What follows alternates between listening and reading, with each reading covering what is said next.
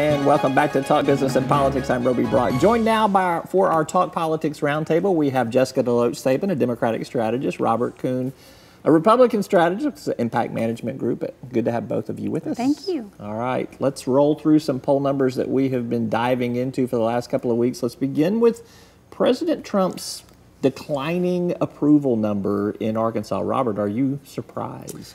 You know, not necessarily. Obviously, there's been quite a bit of turmoil and a lot of drama at the White House as of late. As of late? For yeah, 6 well, months, for man. 6 months, but, you know, you've had quite a bit of turnover. You know, the people don't like to see instability. They don't want to feel like things are not on solid footing. You know, possibly getting some replacements in the chief of staff role that can bring some stability would be a solution there. But not all that surprising. I think you also have to remember that, you know, his numbers are one thing in a vacuum compared to someone else. That's a different story. Yeah. All right, Jessica, what about you? You've seen it go from 60-35 in Right. February to 50-47 in July. That has to empower Democrats. Well, it does, but you also have to remember that people who were very, very loyal to him, his approval is much higher among those people. You know, there's been a lot of debate about what's driving these numbers down, and a lot of people will say, oh, it's just the overall chaos of things. I don't think that that's the case. I think what's really driving these numbers down is the lack of anything getting done. I think that you have a lot of Republicans and the president himself who ran on this platform of we're going to repeal and replace the Affordable Care Act or Obamacare, and they didn't. Yeah. On multiple attempts, they have not done so. And so I think that that's been a tremendous letdown to people who wanted to see that happen. And now they probably feel like there's an absence of leadership, and they're right for thinking so. Is that part of the chaos, though, of the last several months, Yeah, that they haven't gotten things done? It's probably twofold. I think you've probably got some folks even on the Republican side that are disappointed in some of the, you know, things that they were hoping that would get done early that haven't been done yet. But I think you've still also got some folks that thought that the show and the campaign was going to be the show and that they would transition to, you know, being able to accomplish some things, and they're probably getting a little frustrated too of not seeing, you know, the deliverance of a lot of those issue-based things that they were hoping for. I think another thing that I see a narrative that is developing too is the way that Congress is pushing back on this president a little bit. We've got the sanctions bill that we've seen. Certainly, we're going to see a bipartisan approach to health care now. Senator John Bozeman tells me earlier in the program that, that he thinks there'll be a bipartisan approach to tax reform, which is news to me. You see them not allowing recess appointments for the president when they go on their August recess here. Do you think that perhaps he is becoming a unifying force for the institution of Congress? Well, that would make all of this make sense, that finally you found one thing that can unify Congress, and it's just terrible leadership in the White House. So I think that it's encouraging to hear John Bozeman say that it's going to take both sides coming to the table, because if anything, the takeaway from the failed attempts at reforming health care in this country or our policies is that you have to have both sides. A majority can't do it all, as we've now seen. I'm not saying there's a guarantee that both I sides know, have been but there. I'm I'm just saying hopeful. that's what their push is. Robert? Yeah, you know, I think some of that's related to the White House. I think, you know, some of it's related to the fact that you have such a slim majority in the Senate. I mean, they used healthcare as kind of that test case to see if they could put their own thing out there and get it through. Obviously, it didn't happen. So it may be more of a realistic, you know, let's step back and figure out what we can actually accomplish. So it might not be as much White House as it is just, you know, being real about how you get there and how you get the votes. All right, I'm coming to you first on this, Robert Coon. The congressional reelect numbers that we had in our poll here show that like 58% are open to another candidate, and only 36% very certain that they will vote for their incumbent Republican congressman. Is there something in the water in Arkansas politics? You know, I wouldn't say so. I tend to think when you're not using, you know, named ballot candidates, it's hard to really test that.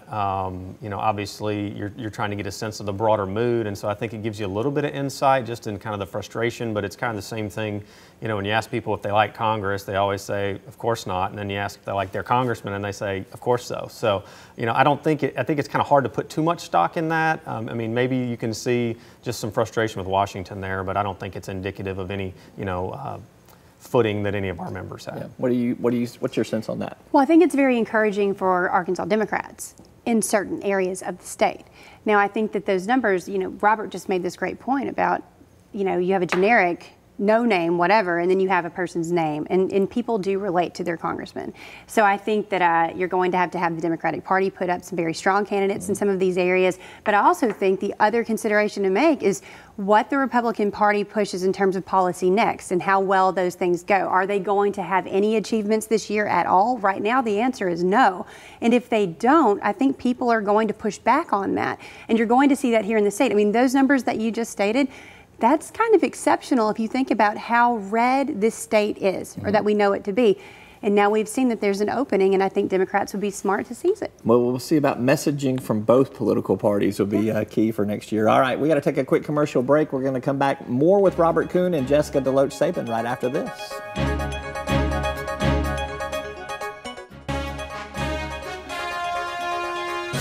Welcome back to our Talk Politics Roundtable. I'm Roby Brock with Jessica DeLoach Sabin and Robert Coon, two Talk Business and Politics contributors. All right, you remember when you were a kid and you played the game of concentration? You had to figure out where cards were and you turned them over and you had to match them up. Well, we're going to do that. I've got some paper in front of you, and Jessica, I'm going to let you turn over first. There's a headline on the other side of that paper, and that's what we're going to talk about.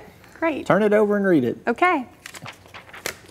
John Kelly sworn in as President Trump's second chief of staff. All right. How significant is this development that within 6 months, Reince Priebus, the former leader of the Republican Party, out a general into that place in the White House now? Key word being general, right? Because it's not uncommon for there to be a replacement of a chief of staff along the way. Now, granted, this is a little early and things have not or did not go well under the former chief of staff's tenure. But John Kelly could be a person who brings order to the White House. My favorite thing right now is knowing that there is no information that's supposed to be going to the president before it goes through Kelly first. Although a transcript of some conversations between the president and the Australian prime minister and the Mexican president leaked out immediately. He can only do so much. Right. Look, I mean, it's which whole... We're talking about going in, not coming out, right? Right. So there's also that, yeah. What does that say about Reince Priebus, really an establishment Republican, being pushed out of the White House? Is Donald Trump pivoting to more independence? Well, here's what I think about. I think Reince was kind of dealt a very difficult hand. I think in a lot of ways what you had there was an arranged marriage of the establishment coming in and saying, we want to be in the room and we want to help kind of keep tabs on you. I don't think it has anything to do with Reince or his capabilities. I think it had to do with just it's a terrible marriage to put together. I think what plagues this White House the most is kind of the individualism you have throughout it at the staff level, people trying to self-promote themselves. Everybody's clawing to get higher and backbiting each other. I think that General Kelly is the right person to try to sort that out, to put some real infrastructure in there, to put a chain of command in a literal way in there where, folks aren't focusing on themselves and they're focused on the job at hand. Yeah, this is going to be an interesting test case here. All right, turn over your card there, and we have... President Trump holds West Virginia rally. Democratic governor announces he's switching parties. Well, he was a Republican before he was a Democrat, before he was a Republican. So, but let's talk about that Trump rally right there. What was your takeaway from that Trump rally? That was some red meat for the base there. It is, and this is the kind of thing that Donald Trump does well. I mean, putting on the show. We saw it during the campaign. You still see it today. I think whenever things get a little wobbly in the White House, he's always apt to go throw a rally, do something like this. I think that's where he feels at home. It fits within what he's done career-wise and on TV. So it is red meat for the base. There's still a movement of people that look to him. And I saw one of the guys behind him there cheering him on. He was classic. He still has it at the people. Despite what people see on the news, there's still an undercurrent out there of support. So we can't lose sight of the people, how a lot of the people really feel. Jessica, why is he still running against Hillary Clinton? Because that's literally the only thing he knows how to do. It's the only thing that he actually has control over when he's in front of people. I mean, if you look at these rallies, none of them are any different from the last one we've seen. This red meat that you throw out, every president does that in one way or another. It just so happens to be the way he chooses to do it is a little over the top. I think as far as the governor, the West Virginia governor, changing his party affiliation, I think that's not even news. It's unsurprising, and it's sad for him, and it's sad for the Democratic Party in West Virginia, because he kept saying the Democratic Party left me. Well, you were never a part of it. And also, too, it was pretty cowardly to not speak to the Democratic Party of your state and to try to figure out what can be done better if the Democratic Party has left you behind.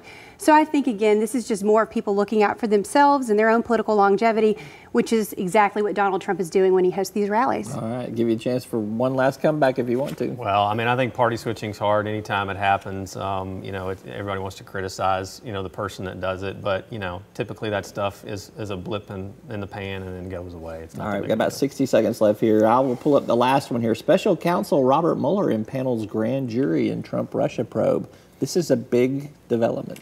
It is a big development. It will be very interesting to me to see, you know, where this goes. I do think that we're finally going to see some sunlight break through in all of this and maybe make some sense of where things are headed and, you know, sort out the noise from the truth. I think that we're finally headed in the right direction on this, and I can't wait to see what happens. Grand juries don't usually end up with them dissolving and nobody getting indicted. Right. They'll have a lot more authority turning over rocks and looking for things. Obviously, you already had a grand jury out there with Mike Flynn. I think you know, there was clearly some Russian involvement. Whether or not it was coordinated, don't know, but they were definitely, you know, involved. I think probably a lot of this is going to be looking at Paul Manafort, but who knows how close it gets to the White House. All right. It'll give us more to talk about, though, in the coming weeks here. Robert Coon and Jessica DeLoach Sabin, as always, great stuff. Good to have y'all with us. Thank you. Thanks. I hadn't seen y'all in a while. Good to see you.